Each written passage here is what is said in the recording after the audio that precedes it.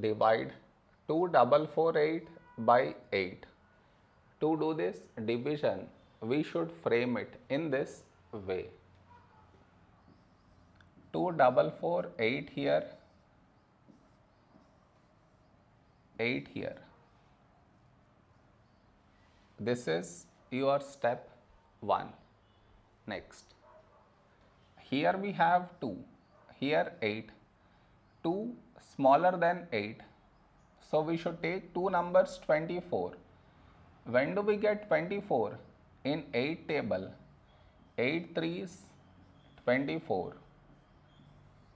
Now we should subtract, we get 0. After this, bring down the beside number, so 4 down.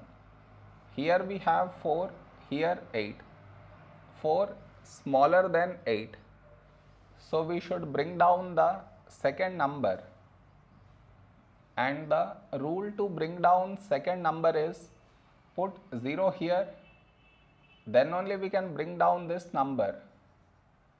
So 48. When do we get 48? In 8 table, 8 6 48. Now we subtract, we get 0. No more numbers to bring it down. So we stop here. This is our remainder, this is our quotient.